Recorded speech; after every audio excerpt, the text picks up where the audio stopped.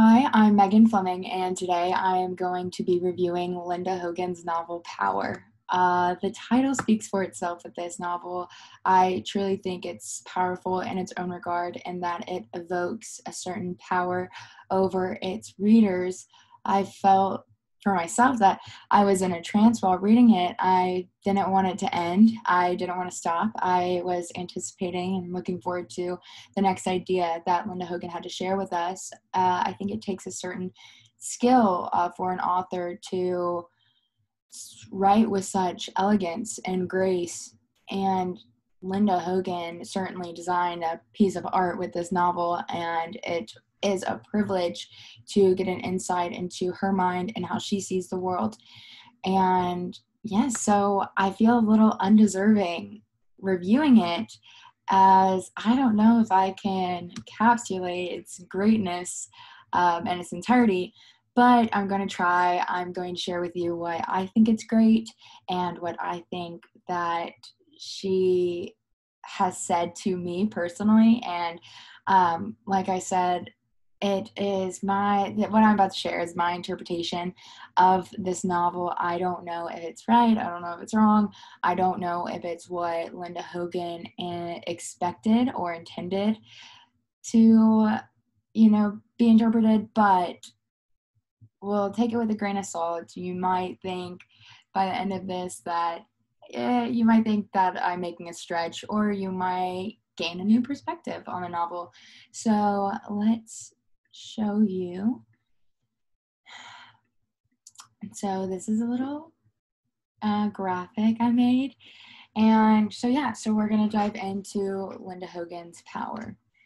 And so the main character, the narrator, is Omishto. She's a 16-year-old girl growing up in Florida, and she feels as though she is caught in this in-between state between two communities that she has ties to. First, you have the ancient world of the Taiga tribe, and within that is her Aunt Amma, who has a great influence on her. Sorry, my T messed up right there. But Aunt Amma has a great influence on her and brings Omishto to almost romanticize the way of native life and their perspective on nature, their outlook on, even just the breath of life through the wind, and their ancestry. The Taiga tribe acknowledges the panther as an ancestor of theirs, kind of like if you're going to relate it to God, to the biblical understanding of Adam and Eve, that is what the Taiga tribe acknowledged with the panther. And so Amishto really respects their perspective on the world around them. And meanwhile, she has her biological ties to the modern world through her family, through her mother and stepfather and sister, but she tends to kind of dismiss the way of the modern world, and she feels as though she's an outsider in her own family. And I want to say, I think it's interesting that she refers to her mother as Mama, and the name Amma is so similar. So it's kind of like Mishto sees Amma in this motherly figure, and so she's definitely drawn or stuck between these two realms and does not know to which she belongs. So within my mind, as I was reading this, was the concept of the duality of man. And that's a long thought up concept that is essentially claiming every person has a good side and an evil side. And so I tried to connect this duality to Mishto, who's stuck between these two cultures. And I'm not saying one culture is right, one's wrong, but rather she feels as though she's two separate people, not good or bad, but two separate people within these two worlds. And so with regards to the plot, so one time while Mishto is visiting Amma within the tribal boundaries, a hurricane comes and wrecks the entire community and just devastates all the life around them. And then afterwards, Amma sets out on a mission with Mishto kind of blindly following. She doesn't know what Amma's intentions are, or at least she doesn't fully recognize it yet. So Amma sets out on a mission to kill the sacred animal, the panther. an ancestor to the tribe. And although Amisho, when she discovers of Ama's intentions, rejects this idea, she doesn't think that Ama should do this. Ama follows through, and she must pay the price for her illegal act. I mean, it is an endangered species in terms of the modern world, but it's also disrespectful and just inappropriate for her in the tribal sense. And so after Alma has her consequences, Amisho is left to question the two worlds in which she lives and wonder which one she belongs in. So this is where I'll get to. So there's this concept of duality, and that maybe similar to man having a good and evil side, everything has two sides to it. And so what I found is that Omishto is taking us through these multiple worlds, and I kind of compacted it to the world of life, which is nature versus man, the world of time, which is past versus present, and the world of truth, which is fact versus faith. And I want to now kind of stray away from the term duality. And I know it's easy because they seem like opposing pairs. And, you know, I could just say like nature and man are the duality of life. But I want to switch that. And because after I completed the novel, I reevaluated the topic at hand.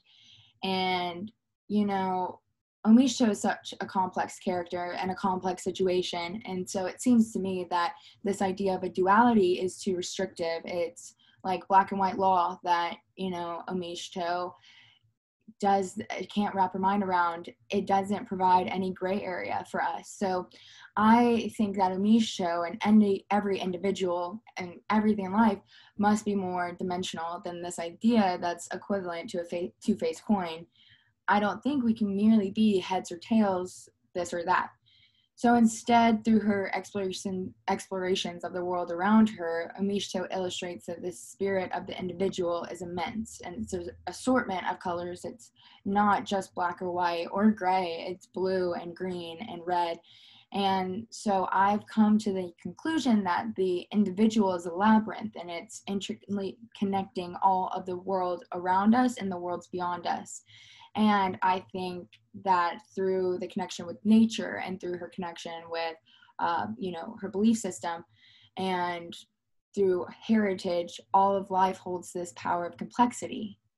Does that make sense? I might be confusing you, and I'm sorry if I am, but we're going to try to explain this. So here we have Omishta experiencing some internal conflict. Obviously, she's trying to discover herself and discover where she belongs and her place in the world, as we all are. But you know, it's a privilege to be able to go through this path with her. And so she's trying to find her self-identity, and she can't seem to get through these differing perspectives, or rather these, you know, these seemingly conflicting states of being. So I've determined that nature, we'll start off with the idea of life, nature and man. So nature, like ourselves, is neither one thing or the other. It encompasses various dimensions that explode with color and capability beyond measure. And so adapting the ideals of the Taiga people, Omishto acknowledges the strength of the natural world. You can see it through its ability to breathe, to speak, create, and destroy. For example, through the wind, man is given the breath of life, and through a storm, nature has the power to bring something to an end and birth a new beginning.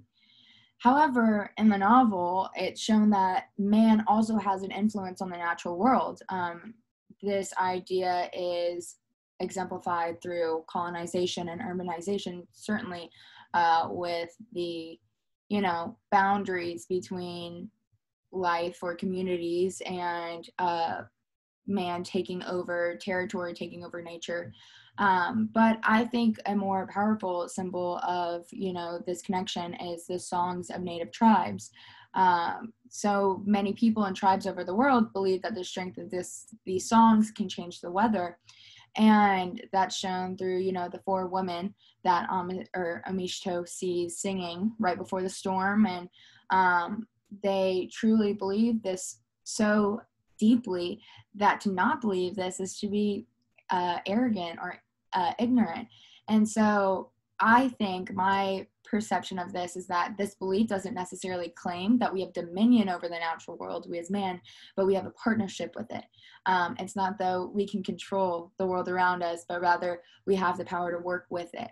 And so in this sense, man is fastened to nature, whether you believe we are created from dust or a panther descending from a hole in the sky. In this story, Amma is the embodiment of this interdependence. Amishto states in the beginning of the novel that nature is part of her story.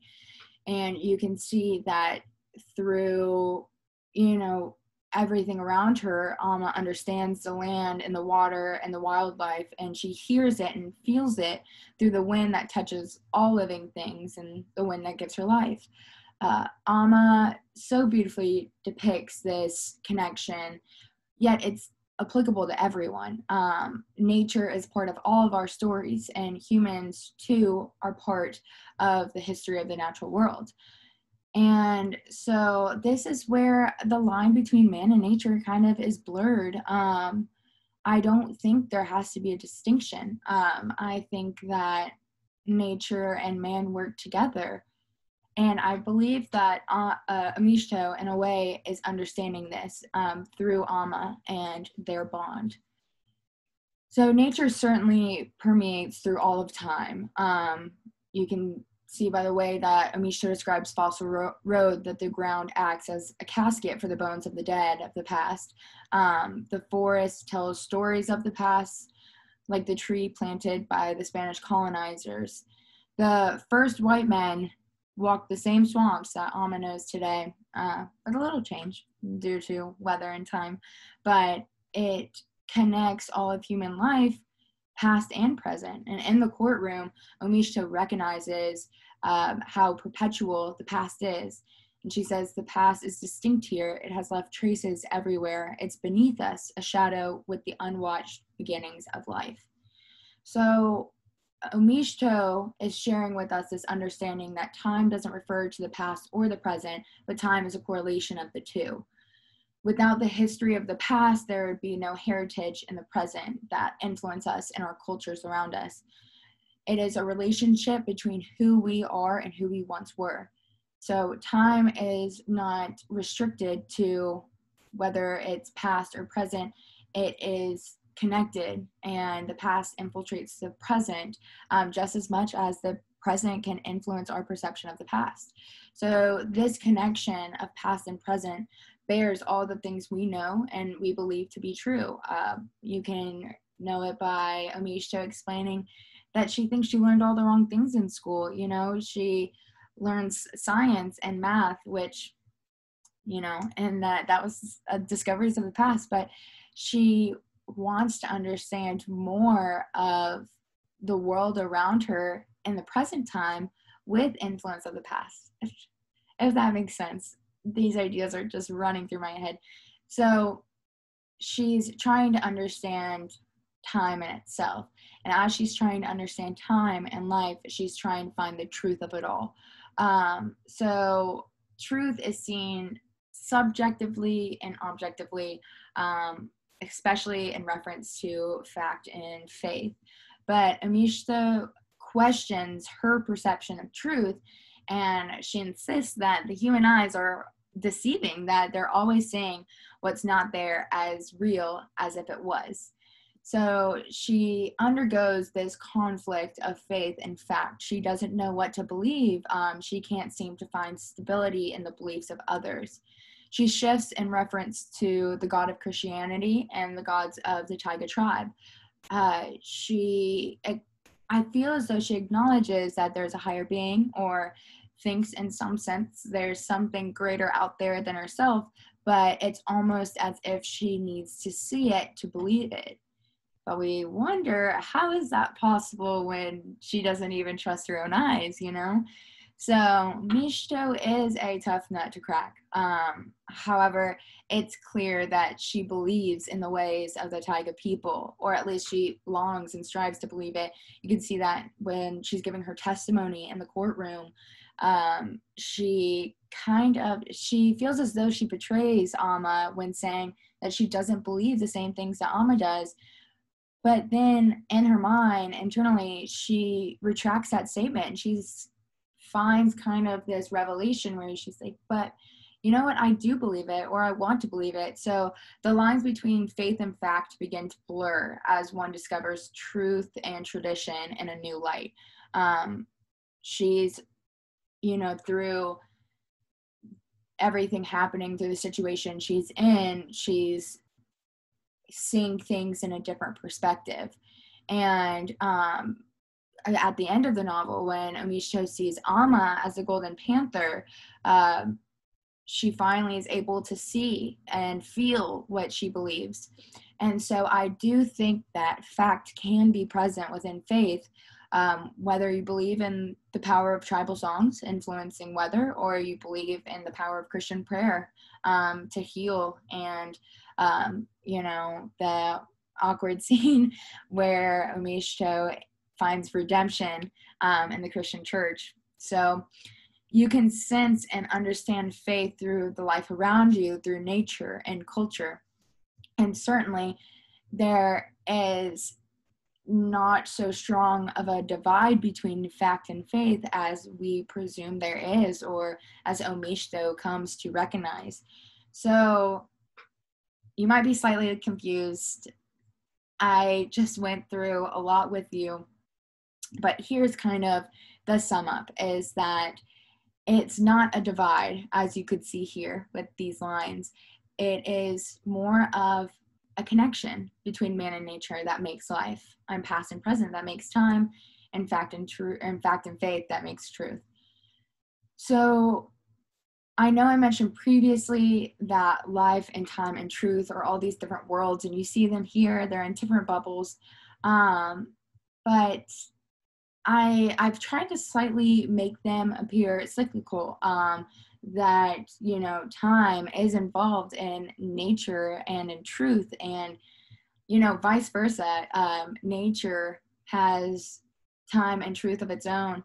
And so in reference to worlds and dualities and everything like that, I don't think necessarily that they're too different, but I want to present to you these possibilities in reference to this idea of these different worlds. Maybe the worlds are separate. Maybe they're so complete and elaborate that one cannot explain all these theories and mysteries. I'm trying, but just thinking about all this stuff makes me feel like they have to be separate. They're too complex of ideas. And surely they can touch, as we see here, they can influence each other, but it's easier for us to say that they're within these separate dominions. And so there could be other worlds that are beyond our comprehension, like an invisible force field right in front of our faces. As Amma says, there are other worlds beside us all the time, and every now and then we cross over and enter one. And every so often, too, one passes over and enter ours. So the fact that another world could just be outside my window leads me to believe that we're more connected than we are, or rather these worlds are more connected than they are distinct from each other. So here's my other possibility, is that maybe all things are one great big giant world. It's a universe. Maybe it's omnipresent and expansive, and it's so immense that we feel as though we have to create divisions in order to understand it, that our human intelligence can't encapsulate it. Amisho, as she navigates through her understanding of the world or worlds around her, appears to think this way, appears to have to find a distinction between modern life and tribal life, or the ancient world and the modern world, and man, nature. All of those concepts, she seems to put a divide there. However, when you're going through this novel with her, you, or rather readers, can acknowledge where the line blurs, where things are correlated and they interconnect. And so I've given you these two possibilities that, everything is just separated like we see here, and, it can be spaced out. This can, fact and faith can be far away from nature and truth as you want it. The ancient world and the modern world can be, even further, even though in this novel they're represented as just a simple boundary that Amma lives close to.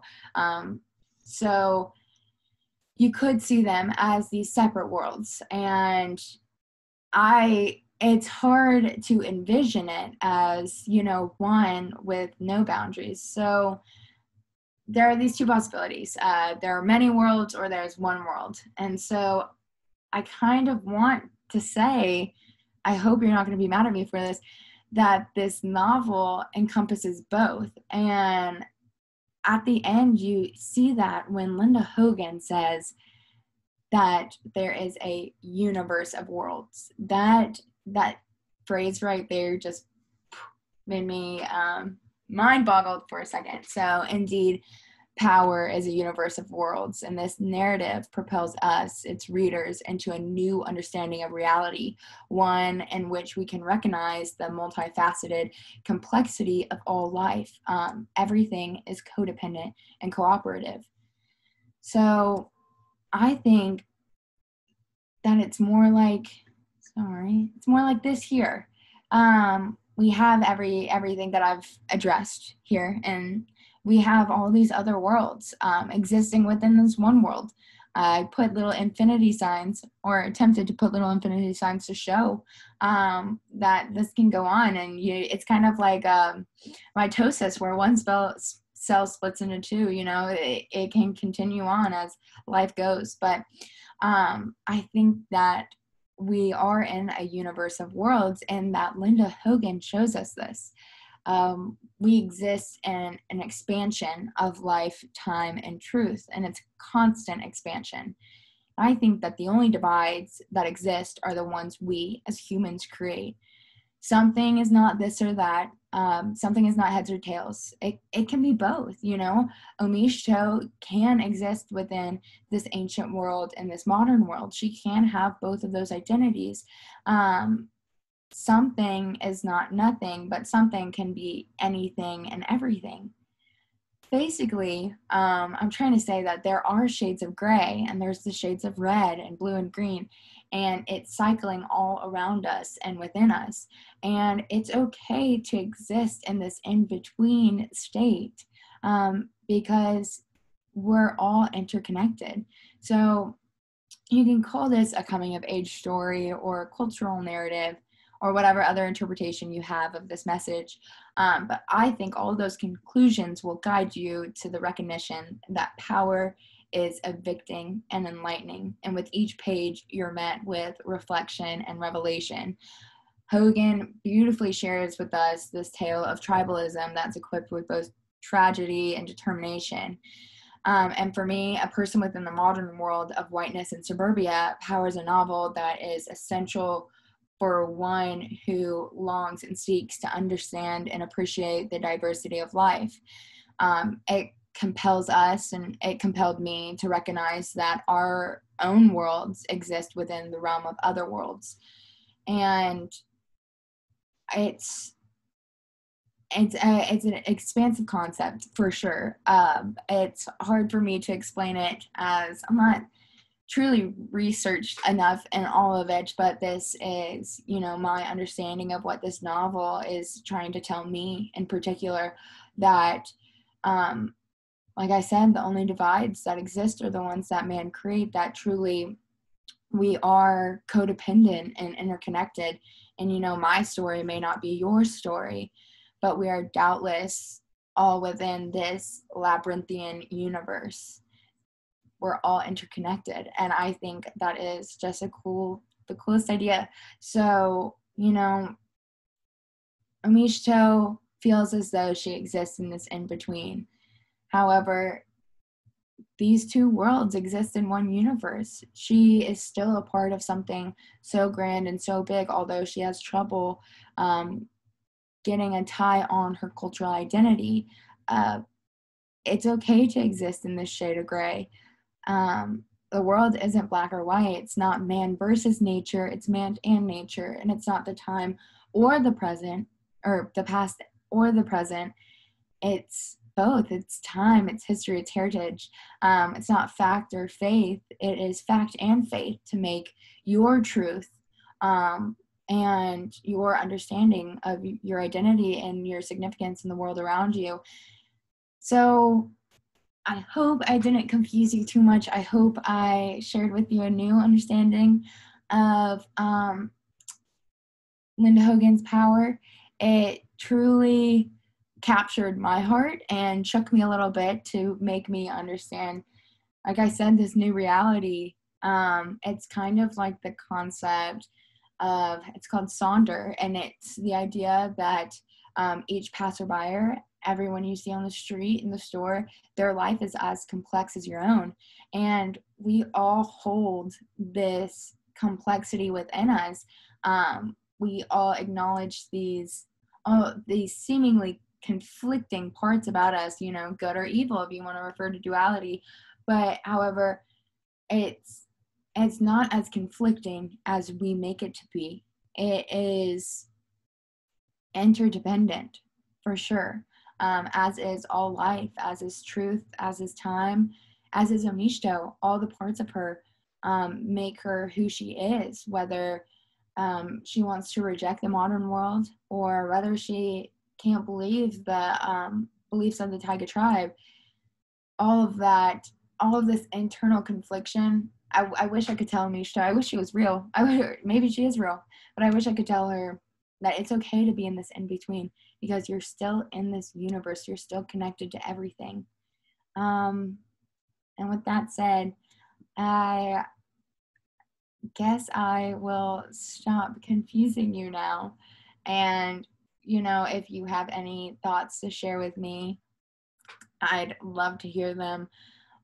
Obviously, it's in my head and I'm trying to put it out there, but I think it's a lot easier for Linda Hogan to share her ideas than it is for me. But we're trying. This novel was fantastic. I am so surprised that she was able to, make all of these themes and these ideas and these just groundbreaking concepts into a mere 250 pages. Her novel deserves all the respect. It deserves all the hype. She's a fantastic author, and it was a privilege to be able to read this and to analyze it further. And definitely makes me question, my own identity and what internal conflict exists within me and how I can find the balance between them or find comfort with balancing them. It's just an idea. I want to leave with the idea or the concept that we're all interconnected. And if I took away anything from this novel, it is that, I'm not you, and I'm not Amishto, and I don't understand what she's going through.